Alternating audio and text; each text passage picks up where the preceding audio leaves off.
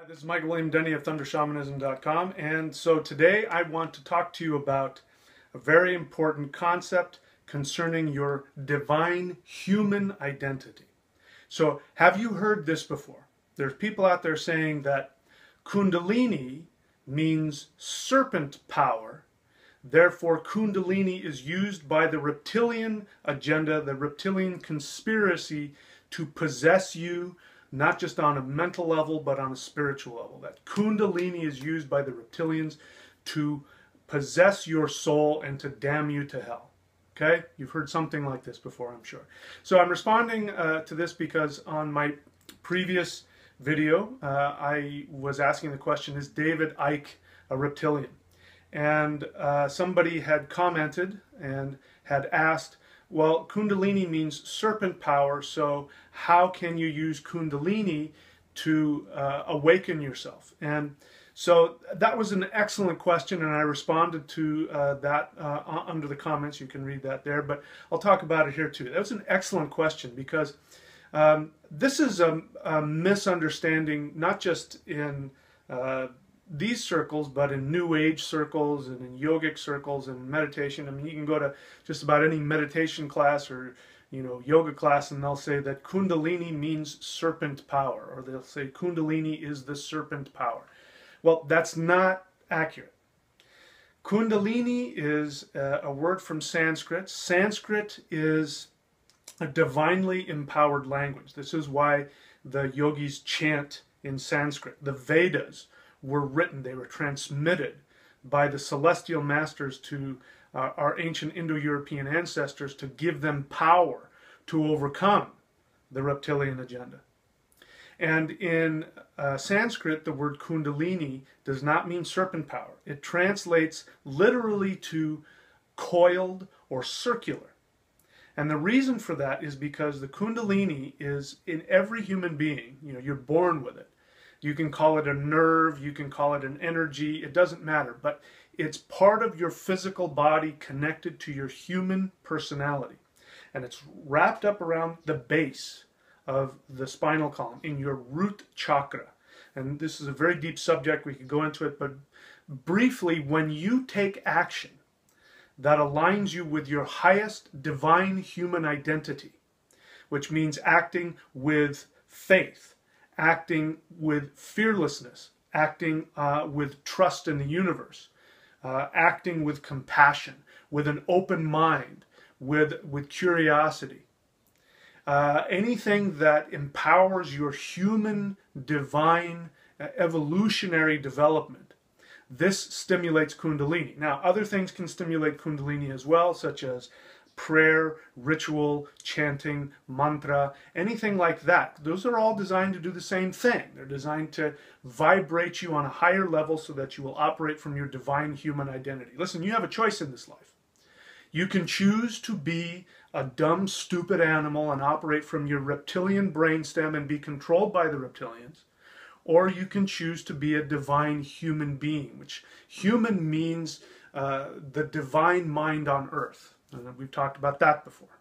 So that's your choice. So let me just clear that up. Kundalini is in no way connected to the reptilians. In fact, quite the opposite. By empowering Kundalini, it starts to uncoil and it starts to move up the spinal column. As it does, it connects with the chakras. For instance, like it'll rise up and hit the heart chakra. When it does that, then you go through lessons connected to the heart chakra, and that opens you up to the dimension connected to the heart. It's a very deep subject. I'll get into it in another video. But that's what Kundalini does. It rises all the way up to the top, and when it does that, it opens up the third eye and the crown chakra, and it gives you power over the brainstem, the reptilian brainstem, which means that you have achieved mastery. You have defeated the reptilians, and the reptilians can't touch you. So let's go over again. What is the reptilian conspiracy agenda?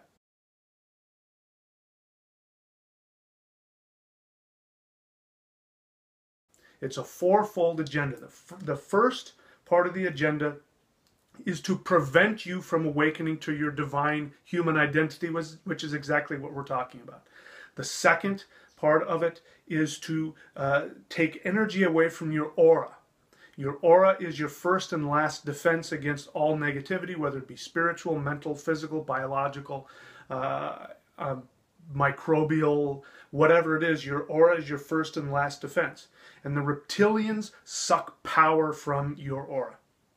So the second part is to take away your ability to defend yourself. The third part of their agenda is to keep you trapped in the brainstem, the reptilian brainstem, the amygdala, the fight or flight. Means you operate only from fear and anger and from confusion. So if you're feeling frightened, confused, angry, guess where you're living? You're living in your reptilian brainstem. And there's a lot of people out there who are talking about reptilians all day long, and guess where they're operating from? The reptilian brainstem. So I'm giving you the power to overcome them and overcome your own reptilian tendencies. Whether you want to call it your sinful nature, whether you want to call it the natural man, however you want to look at it, I'm giving you the step-by-step practices and techniques that are guaranteed to work, to give you the ability to become divinely awakened. The fourth part of the reptilian agenda is to keep you from doing just that. When you have awakened your divine human identity, when your aura has been empowered and you can protect that identity, when you have moved out of your reptilian brainstem, the amygdala, the fight or flight, when you're not living in fear, hatred, or judgment anymore, and when the Kundalini has risen through all the chakras and opened up the third eye and the crown chakra, you become completely awakened, divinely enlightened, and nothing can touch you because you are one with the source. Call it the universe, call it God, call it Odin, call it whatever you want. When you achieve that, you are untouchable. But listen, here's the bottom line. If you click on this link below, it'll take you to a streaming video that will teach you exactly what you need to do to accomplish the first step.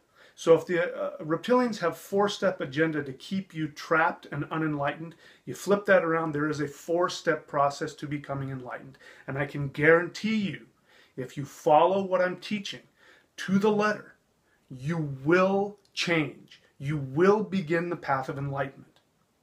I wish I could guarantee you that you will become enlightened, but I can't make you do the work. My job is to get the information out there. So that's it for this video. Listen, I'm going to be devoting a lot more time just to putting out videos and teaching through videos. I need your help. What I need you to do is I need you to subscribe. I need you to like. I need you to comment. You can, if you want to, you can go down and you can support this channel. There's a button down there which will let you do that. Of course, all of my books and DVDs and videos are available to you. You can work with me one-on-one if you want one-on-one.